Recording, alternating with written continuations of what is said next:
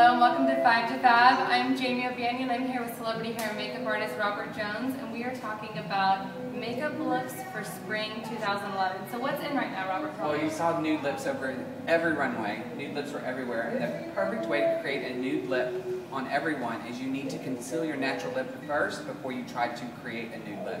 It'll make it always look more perfect. So that makes sense. If you have a lot of red undertones in your lips or purple or whatever, you need to start with really a blank bare canvas to get that nude lip. This is exactly what I did on you. I first concealed yours away and now I'm putting a new color back.